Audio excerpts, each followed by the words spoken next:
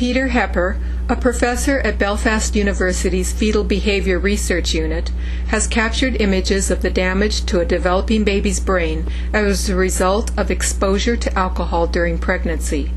This baby appears to jump as spasms occur repeatedly. This abnormal behavior is believed to be the result of permanent damage to the baby's central nervous system. For a period of the first 18 weeks of development, it is normal for babies to display a primitive startle reflex, an involuntary spasm, as a response to loud noise or other sensory stimuli. After 18 weeks, this reflex disappears in healthy babies, and a calmer, more mature reflex is observed.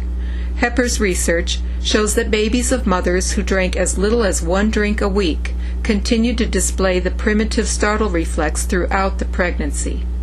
Hepper said, "This indicates that the nerve pathways in the brain have been damaged." Babies exposed to alcohol are at risk of birth defects, learning disabilities, and behavior disorders. As they grow older, they are at risk of other problems, such as trouble in school, trouble with the law, and substance abuse. There is no safe amount of alcohol during pregnancy.